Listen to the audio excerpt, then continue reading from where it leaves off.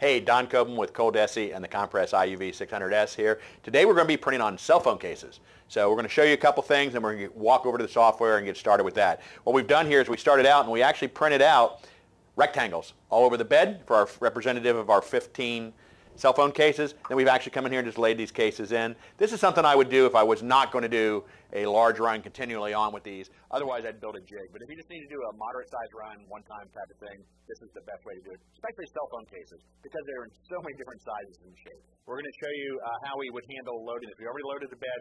Before I send these in, I want to make sure that I move them underneath. There's actually a light system, laser, whatever you want to call it right here, that checks the print head height.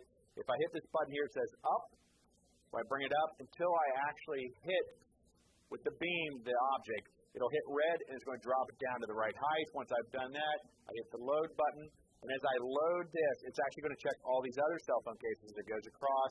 I'm going to be cognizant of the fact of if there's any radical changes here in height. There might be some slight variation. I'm not worried if I see some slight variations of it. So now we're loaded up. It's telling me it's ready for us to print. So we're going to go ahead and send the job over right now. All right, as you can see, the printer's starting to run here. We sent this over. This is what we call our production mode, which is a bidirectional, which means we're printing both directions, left and right, as we advance the bed. And it's a bidirectional 720 by 720 DPI print, which what we find, for the most part, is excellent for this type of printing that we're doing. There's no reason to get carried away and do deeper than that unless you have some really high detail, especially on something like cell phone cases. So that's what we're doing right now is we're printing those out. And man, these are flying through. We're already about 25% of the way through. We're into our second row of phones already. Okay, as you can see, we got them printing right here, right now. And you'll notice there's a little bit of overspray here. That's intentional. It's not a big deal, guys. These beds are made out of silicone. They're easy to clean up. That's why we print them and do our outline.